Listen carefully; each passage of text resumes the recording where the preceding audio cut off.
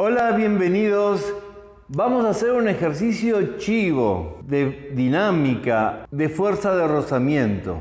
Te leo el enunciado. Para los diagramas mostrados, hallar la intensidad máxima que podrá tener la fuerza F antes de que algún bloque se mueva y la aceleración que adquiere una vez iniciado el movimiento, si se mantiene aplicada la fuerza F con la intensidad calculada. Las masas son M1 30 kilogramos, M2 20 kilogramos y los coeficientes de rozamiento entre los bloques y con el piso son mu estático 0,6 y mu dinámico 0,25. Y se acompaña con un esquema de 4 situaciones diferentes. El ejercicio, además de chivo, es larguísimo. No voy a hacer todo, voy a hacer solo una parte. Y voy a elegir el que me parece más complicado, que es el C. Acá te lo muestro más agrandado para que lo veas. El cuerpo 1 está abajo, sobre él se aplica la fuerza F. Está atado con una soga que pasa por una polea al cuerpo 2, que además está en reposo arriba del cuerpo 1. Se tira de la fuerza F y la primera pregunta, que es la que voy a resolver, es ¿cuánto vale el valor máximo de F sin que los cuerpos deslicen? Ni uno sobre otro, ni el de abajo con el piso. Es obvio que si desliza con uno, también desliza con el otro. Si podemos resolver este, podemos resolver el resto. Todo ejercicio de dinámica arranca con un diagrama de cuerpo libre y hoy más que nunca créeme que es el asunto clave, es lo más importante en todo ejercicio de dinámica, hacer bien el diagrama de cuerpo libre. Entonces vamos a arrancar con el diagrama de cuerpo libre. Acá yo ya te puse las fuerzas, pero vamos a analizarlas una por una. Arranquemos con el cuerpo 2. ¿Cuáles son las fuerzas que actúan sobre el cuerpo 2? Su peso,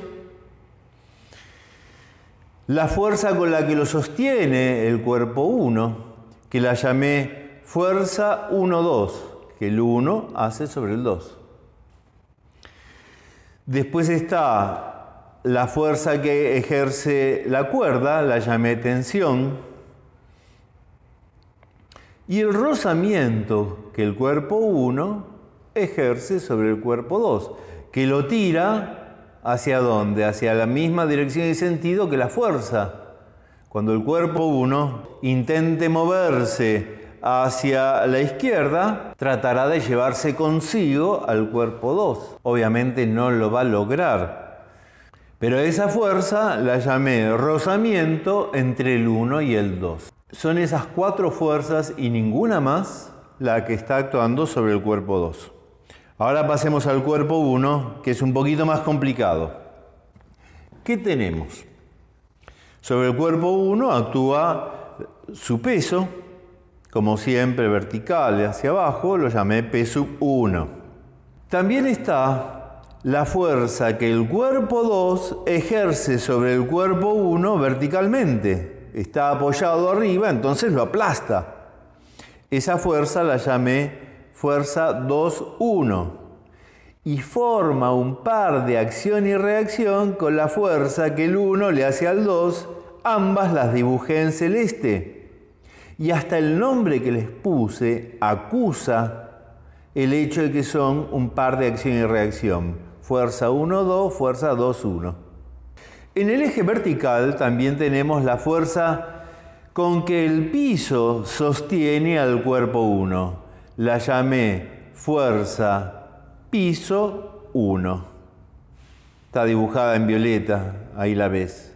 Pasemos al eje horizontal.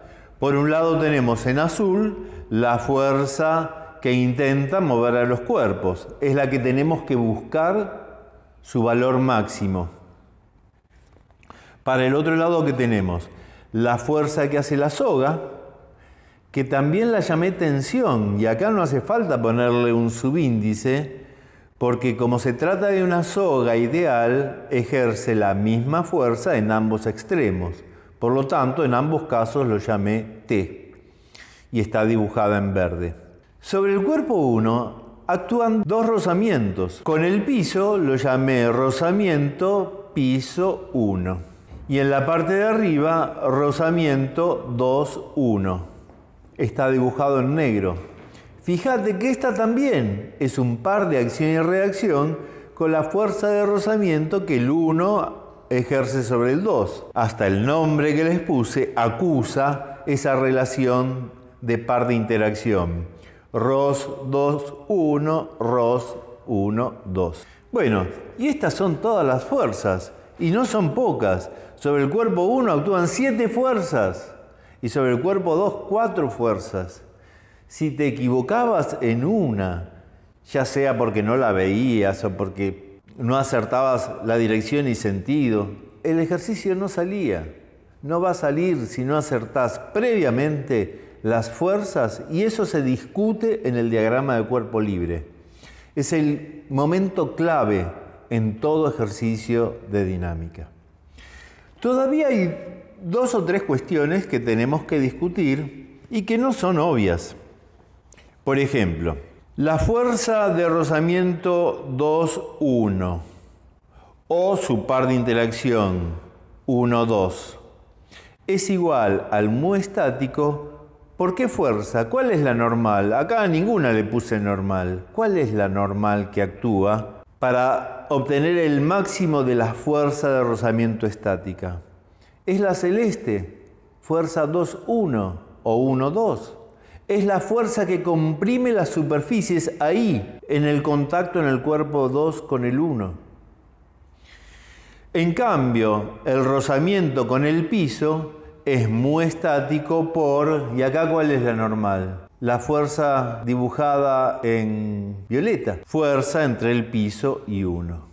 Bueno, si tenemos todo eso en claro, discutido, entonces, recién ahora, podemos ir a la resolución del ejercicio. ¿Qué tenemos que escribir? Las ecuaciones de Newton van a estar igualadas a 0, porque mientras el cuerpo no pueda moverse, lo que nos están pidiendo es el valor máximo de la fuerza F sin que se logre poner a los cuerpos en movimiento, la aceleración va a valer 0. Y en el eje vertical, obviamente, también va a valer 0. Así que todas las ecuaciones de Newton igualadas a 0. Y además tendremos las ecuaciones que revelan la naturaleza de las fuerzas de rozamiento. En este caso, rozamiento estático máximo, mu estático por la normal correspondiente. ¿Ok? Manos a la obra. Bien, voy a dejar los diagramas de cuerpo libre chiquititos acá arriba, así tengo espacio para poner las ecuaciones. Entonces, sobre el cuerpo 1, sumatoria de fuerzas en el eje X igual a 0. ¿Qué tenemos? F menos rozamiento 2,1 menos tensión menos rozamiento piso 1 igual a 0. En el eje Y para el cuerpo 1, fuerza que el piso hace sobre 1 menos el peso menos la fuerza 2,1 igual a 0. Vamos con el cuerpo 2. ¿Qué tenemos? Rozamiento 1,2 menos tensión igual a 0. Y en el eje vertical, fuerza 1,2 menos peso 2 igual a 0. Numeré esas 4 ecuaciones, 1, 2, 3, 4, para no perderles después la pista. Si te fijas, acá tenés 4 ecuaciones y 4 incógnitas. El resto es álgebra. Podés tardar 1 hora, 2 horas, 2 días, pero no importa. Esto es, hasta acá llegó la física, el resto es álgebra. Yo te voy a hacer un camino cualquiera, de los miles que hay, el que se me ocurrió a mí. Pero lo importante es que hayas hecho el diagrama de cuerpo libre en forma correcta y el planteo de las ecuaciones de Newton. Si lograste hacer eso, si aprendiste eso, si vas a ser capaz de hacer eso solo, entonces tenés que darte por satisfecho.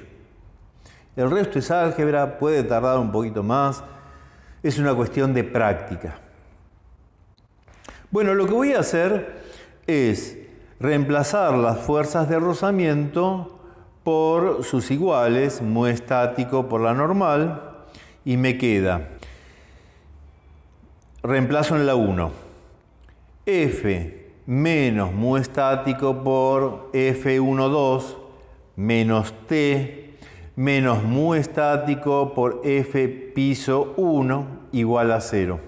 Y en la 3, reemplazo esa fuerza de rozamiento 1,2 como mu estático por la fuerza 2,1 menos T igual a 0. De la 2 y de la 4 me queda que la fuerza 1,2 es igual a M2 por G, el peso del bloque 2. Y en la 2 me queda fuerza que el piso hace sobre el cuerpo 1 es igual a P1 más P2, o sea, M1 más M2 por G. Ahora voy a hacer lo siguiente, voy a restar miembro a miembro la ecuación 5 con la ecuación 6. ¿Por qué las voy a restar miembro a miembro? Y porque así me libero de las tensiones. Y además voy a reemplazar las fuerzas normales por sus equivalentes que acabo de obtener. Y me queda fuerza menos mu estático por F12 menos mu estático por fuerza piso 1 menos mu estático por fuerza 2,1 igual a 0.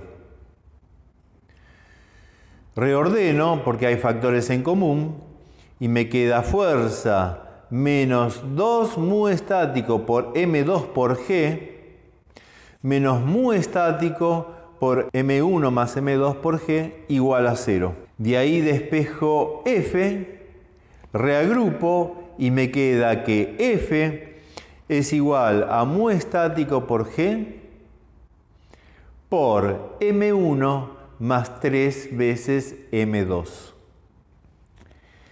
Ahora y recién ahora que despejé F, hago el reemplazo numérico, nunca antes. Y me queda 0,6, el mu estático, por 10 metros sobre segundos al cuadrado, G, por 30 kilogramos más 3 veces 20 kilogramos.